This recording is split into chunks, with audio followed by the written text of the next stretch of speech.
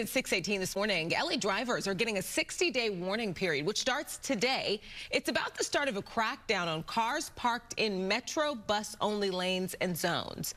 2 cameras have been installed on 50 buses. So as the buses are driving around, one camera will use computer vision to detect cars on the roadway and traffic lanes, while the other will record your license plate. All right, if you're violating this rule. Now, following this initial period of warning and outreach, citations come. Tickets for nearly $300 to more than $400 will be issued for these violations.